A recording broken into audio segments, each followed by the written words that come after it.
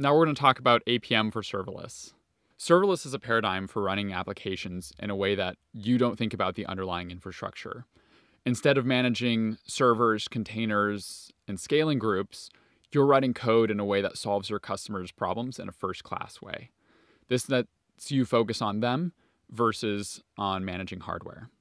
With someone else managing your infrastructure and the way your code runs, there's a new class of things to monitor. So instead of looking at your CPU utilization and memory usage on your container, there's a new class of things that can happen in this world of serverless.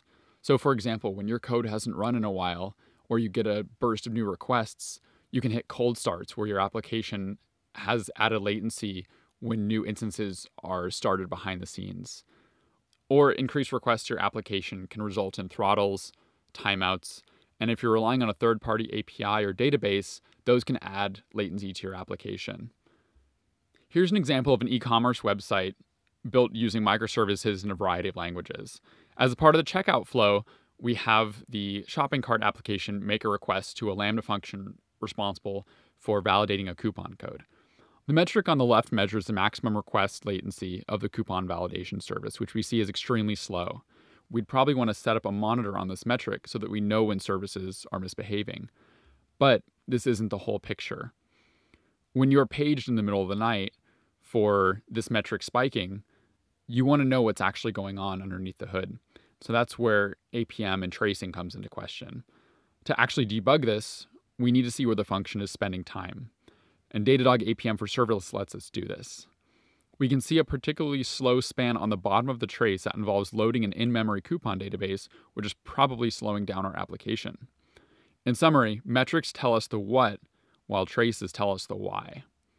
Looking at individual traces is useful for debugging performance issues after isolating them. But what happens when we have a lot of these traces? Trace search and analytics gives us a bird's eye view of performance across all of our applications. Here's an example where we're looking at cold starts over time broken down by function across our entire infrastructure.